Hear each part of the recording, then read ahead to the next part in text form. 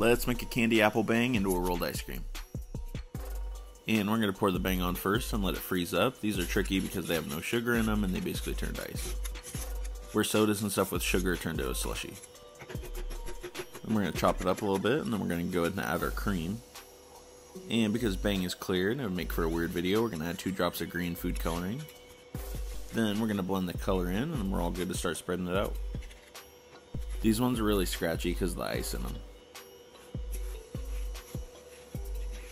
And it's time to roll. This is day 8 of our 31 days of Halloween.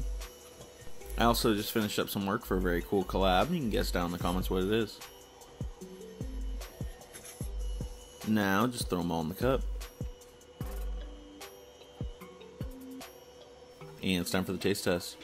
Flavor didn't come through and the texture is bad, 4 out of 10. Follow for more rolled ice cream content.